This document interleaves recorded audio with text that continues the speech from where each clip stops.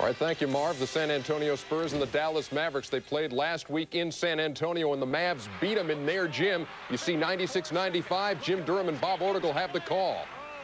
The Mavericks get one. They get one. Strickland with the tip. Holy cow. No. Popovich is calling for the game clock to expire. It did not. The Mavericks win it. 2 times in less than a week, the Mavericks have upset the defending world champion San Antonio. 178 are delirious at reunion.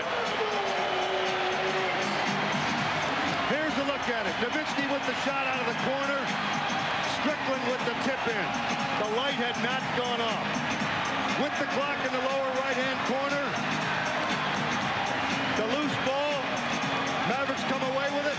I told you they deserve to win one of these. Nowitzki out of the corner. Doesn't get it to go. Strickland up and in with the right hand. All yours, Jim Durham.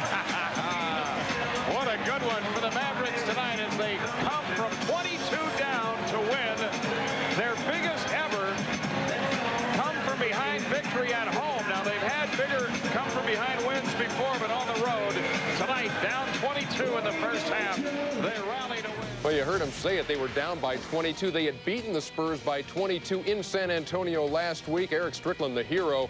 What a great pass by Dirk Nowitzki, huh?